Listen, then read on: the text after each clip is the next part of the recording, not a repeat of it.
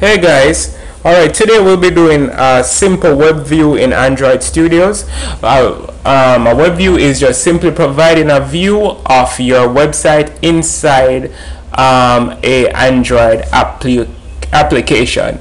Alright guys, so that's what we're going to be doing, and let's get to it. It's not very difficult, so let me walk you through the code. Alright, first of all, click Start a New Android Studio Project. Alright. Let's just leave the name as default right there. Choose your minimum SDK, click next, and we're starting from an empty activity. Click next. We're going to leave that as default as well. Click finish, and Gradle will start to build our Android application. So while it builds, we just have to sit and wait. The Gradle build process is not the fastest, but it depends on the type of computer you're using and the speed. If your computer is not so fast, it takes a while to build. And once you're accustomed to Android Studio, you will notice that that is the situation. So that's pretty much how it works. So alright, so once your application starts up, what we'll be doing is simply going over to your Android view, which is the view that comes up on default.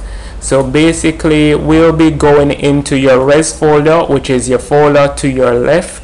It's the name of it is res, which is RES. So you click on your res folder, go into a subfolder called layout, and in your layout we'll go to your main activity HTML, which is called activity_main XML. Alright, so while you're in there, you will see your default hello world text. You can simply go ahead and delete that, and you can just simply go over to webview, which is one of the widgets on your left in your options. So just pull it over, resize it so that it's visible and you can actually see it. Okay, you can either resize it inside the text view or in the design view, but we're going to resize ours in the design view because it's easier to understand. Double click on it and change the ID to, I'm going to change mine to web 1. Alright, so that's the ID for it.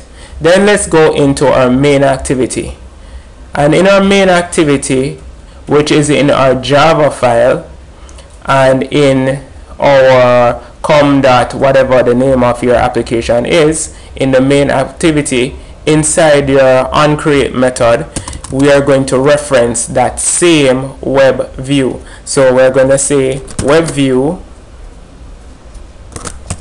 Okay, it will come up.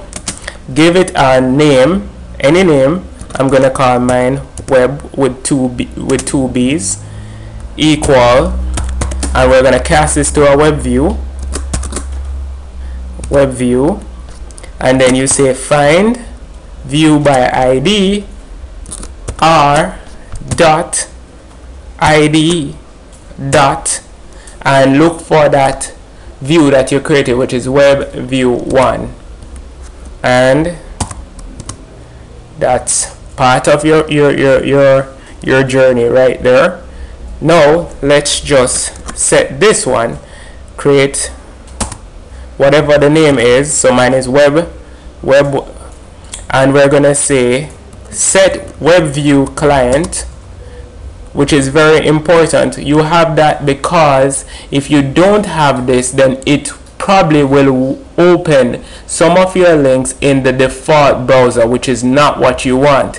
You want all your links to be opened inside the application and the application only. So you say set web view client, and you say new, and you're gonna pass in web view client. Alright, looks weird, but just write that. And then now we're going to finish off by saying mine is web dot set URL, and you have to write the full path to the URL. So it's http://www. and I'm going to choose superman.com. Alright, so it's when we load our application, we should get to superman.com within our app. So let's go over to the manifest, and guys, do not pass this up. Do not ignore this step. It's very important that you put this in. Without this part, your application will crash or not load. So inside your Android manifest, which is found over your Android view, it's a folder marked manifest. It's the only one over there really marked manifest. You simply add the permission, uses permission, android.permission internet. Alright, so you say uses permission, Android name, Android permission internet. Don't worry about spelling and all of those good stuff. It does it for you. And so you save, and let's take a look at our application. So let's try to see if we can run this and see what it looks like. So wow, our AVD manager starts up instantly. That's a first.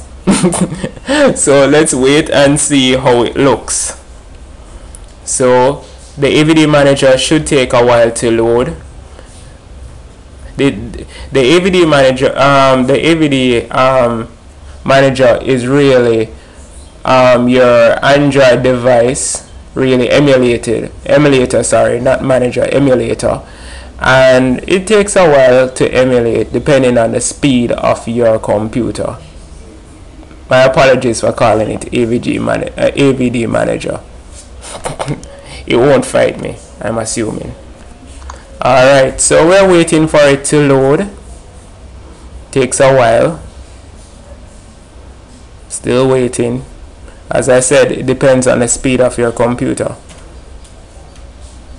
And here's our application. And that's it. We're at DC Comics. I guess they're the persons who own superman.com. Alright. And in our next video, we'll show you how to enable JavaScript on your web app. And thanks for watching, guys.